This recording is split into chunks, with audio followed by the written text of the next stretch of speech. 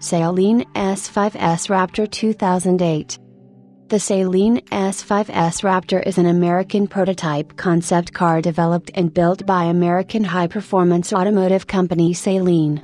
It was first publicly unveiled on March 20, 2008 at the 2008 New York International Auto Show. The S5S Raptor was designed in 2007 at the ASC Design Studio in Metro Detroit, and is intended to be equipped with a 5.0 liters, 310 cubic inches, supercharged Saleen engine, similar to that used on the 2008 S302e, which will yield 650 horsepower, 659 PS, 485 kilowatts. This will allow it to accelerate to 60 miles per hour, 97 kilometers per hour, in 3.2 seconds or less and complete the quarter mile in 10.9 seconds.